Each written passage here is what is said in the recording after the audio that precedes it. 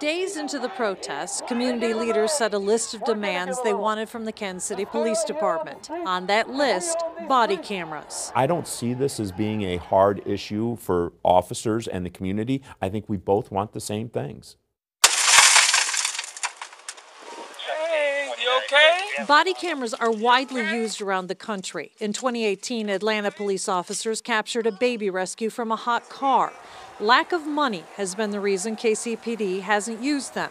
That changed last week when the DeBruce Foundation raised $2.1 million. I don't know if people may have the wrong interpretation that there's some sort of adversarial kind of relationship with the body cameras. That's not been our experience. Most of the people here, they want to wear the body cameras. They want to have the camera on while they're at work. We're done.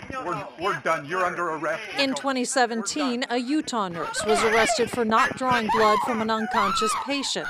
Because of a police body camera, the officer's behavior caused him to be fired. Because the game that will be played is when they're ready to do something dirty, the camera will go off.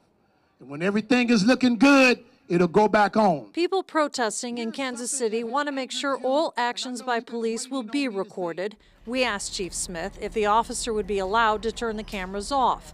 His answer is yes, in certain situations. You know, if you have a rape or a child, do we want that recorded, right? Do we want those statements recorded at that time?